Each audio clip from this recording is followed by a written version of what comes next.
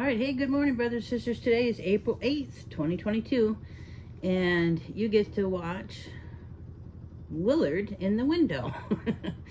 Okay, I have a couple of dreams I want to share with you. I'm going to share the one I had last night because I feel it's very encouraging. And then I'm going to kind of summarize some of the dreams I've had here in the past. And you'll see that everything is connected. Everything just kind of flows along. So let's start. First of all, I want to let you guys know that today is Brian and I's 33rd wedding anniversary. So I'm pretty excited about that.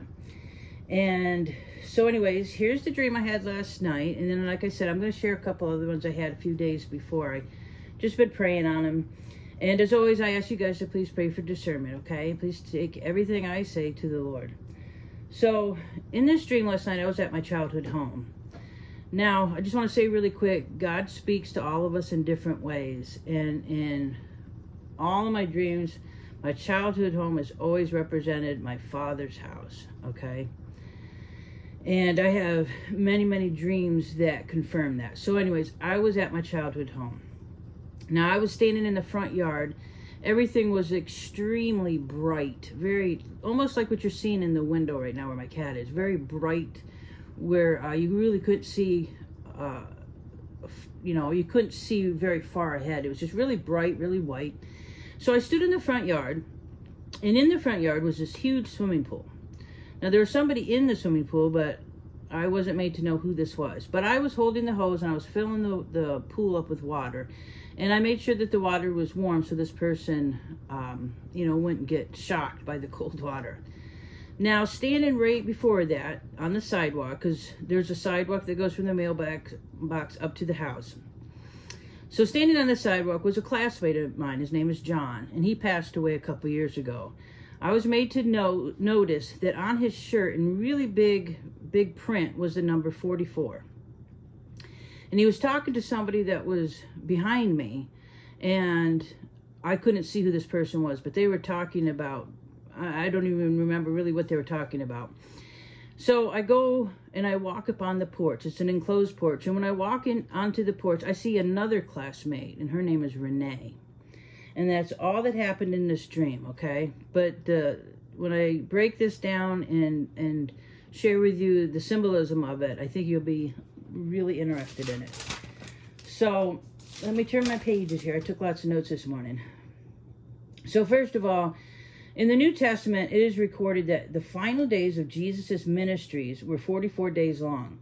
The first day began when Jesus was crucified and ended on the day when he gave the final instructions to his disciples before ascending to heaven at Mount Olives. So number 44 represents the chosen people in the Bible. John means God is gracious, so I believe we are being shown that the age or the ministry of grace is coming to an end. Renee means born again, a new life. So the final days of the age of grace and our new beginnings, or our new glorified bodies. So that was last night. Now I want to tell you, like I said, there's a few other dreams. Everything's kind of working together here. So on March 30th, I had this dream. There was, I was like in a grocery store, and there was a special. And it was buy 3 for $15. This was the special. Now, there was only one special left, okay? And I knew that the 3, I knew this in the dream. I knew it as soon as I woke up that the 3 was the Father, the Son, and the Holy Spirit. There was only one special left, okay? 3 for 15. 15 means rest. Now, in the next scene, Brian and I were going to bridal showers. We went to probably 3 different bridal showers, but the one that stood out was one of a woman named Lisa. Okay, so when we went to Lisa's bridal shower, there was a picture of her standing in front of the cake. And then when I walked into the other room, I saw the entire wall was covered with pictures of her in this bridal shower. But yet on the other side of the room was all these pictures of me. And Brian sat in a chair and he was looking at a photo album. And in all the pictures of me, I was in a wrestling gym suit. And I just think that's pretty cool because this, I think, was just symbolic of showing all the things that I wrestled against during my journey here with the Lord. Okay, so let's see. And then in the last scene, I was praying for a lady, Jeanette, and her husband. Now, the husband said he didn't like the way that I was praying, because I was praying for this woman. I was praying for their child, and I was rebuking the enemy and lifting this child up and praying. Well, the guy, he didn't like the way that I was praying. And I said to him, I said, well, this is how I pray. So it was almost like he realized that he was wrong in a sense, because before he left, he took off his jacket, and it was a very, very expensive jacket. And I think it was like maybe symbolic of his pride or something. And he gave it to me before he left. He removed it. So I took that as a very positive, encouraging act that he did there. Okay, so on March 24th, this dream, I'm not sure what to really make of it, but I'll just tell you what happened. I had no idea where I was, but I knew that I sat at a table. Now, I had my mother sit on one side of me and another family member on the other, and I don't know who this was. But at the head of the table sat a person, and their light was so bright, I had to close my eyes when I turned towards this person, because he was just radiant. I mean, there was just so much light that it hurt my eyes. So I think we all understand who that person is. But the only other thing that happened in this dream is when we sat there, we had all made this person something. This person was being honored. So we had made something for this person, and we had also written something about him. Like you would do like when the best man gives a speech at a wedding. Okay, it was like that. We each had written something about this person, and we had made something for this person, and it was all in honor of him, okay? And that's all that happened in this dream. So let's go, I just real quick want to go over, I mean, there's many, you guys know I've been dreaming for a long time. But let's go over, I just was led to mention this. I just wanted to do a quick summary here. So the 3 for 15. God is offering everyone a special rest who is willing to receive the Father, the Son, and the Holy Spirit. That's what that scene was. Now, the next thing I want to mention is that bridal showers are usually given within weeks before the wedding. And the special rest deal is almost over. Now, there was another dream I want to share with you, and it's about, I was in an auditorium, and the reason I want to share this is because it just goes along with these other dreams that the Lord has been showing me. So I was in an auditorium, and there was a play taking place, okay? And I'm trying to remember. I'm looking it up real quick because I don't want to goof anything up. This was a last minute thing I wanted to add, but let's just see if I can find it. I might have even already told you guys about it, but honestly, I don't remember. So as I'm looking through, it shouldn't be too far back in my journal book here, but I was in a auditorium, and there was a play, and I knew that I was going to be part of the play, but not until the second act. And when I woke up, I just had this knowing that the second act was talking about Acts 2 in the Bible. Sometimes that just happens. I just get this knowing that, you know, what the Lord is talking about. And you know what? I don't think I even wrote it down. Shame on me. I get so, a lot of times when I share things with Melissa, I share it with her and forget to write it down. Let me look here real quick on my old messages. If you guys don't mind me taking a second here. Let's go to Melissa. Okay. I should be able to find it pretty quick. I just felt this was another... What it seems like I'm being shown is that, and confirmed over and over, is that we are the age of grace is about to end. This is what I keep getting over and over, that we are at the end of this age of grace. Okay, hang on. I guess I could redo this video and get more organized here, but what fun would that be? That would just not be fun. Oh, I found it. Okay, so this is the dream. I was given a book of a play that I was to be in. So they handed me this book, and I knew that I was going to be in this play. Now, I was at my Uncle Leroy's house, And I was out, and this is just down the road, and I was just reading it, and it was dark, but there was a light over me so that I could see. Now, a woman named Frida was in the play too, and she sat with me. And the next scene, Brian and I are in an auditorium or a movie theater, and the first act of the play was being shown as like in a movie. So when I was sitting there, I thought that this was just going to be like a commercial.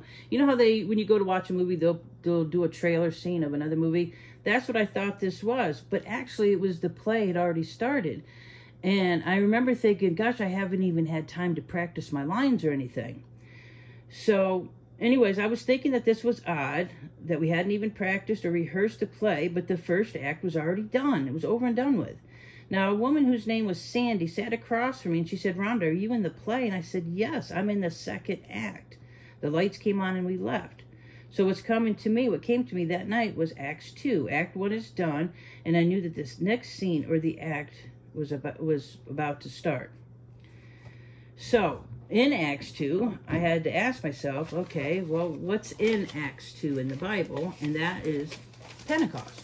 Now, I'm not saying anything's going to happen in Pentecost. This is, I'm just explaining to you guys what I see, and what I'm shown in these dreams.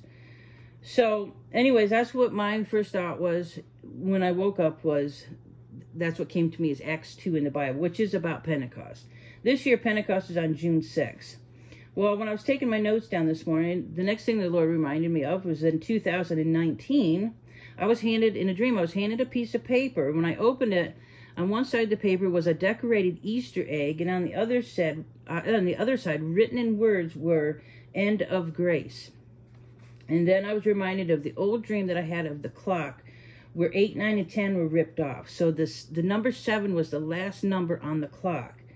So the 7th month is Nisan, which is March and April, like the second half of March, the first 2 weeks of April. But the 7th religious month is September and October. And September and October has always been something really close to me because of the dream that I had where I switched those 2 months in a dream. For some reason, I switched September and October were already switched. They were flipped around. So that was another thing that came to me. And then the dream of the 2 planets. I still don't understand what that means. Something could have happened that we may not know about, or maybe it was nothing. I don't know.